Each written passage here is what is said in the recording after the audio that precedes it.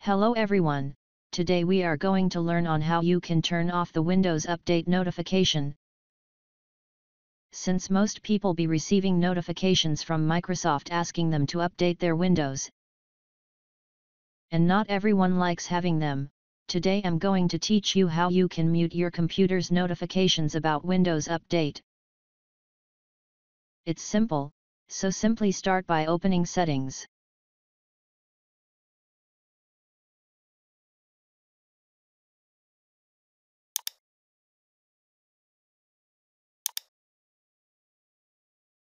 Then after having it opened, simply go on Update and Security.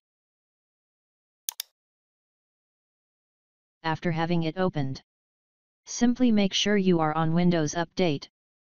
Then as you can see here, you can check for your Windows Update, and beneath you can see this option that has your Windows auto updating every 7 days, so simply go on Advanced option.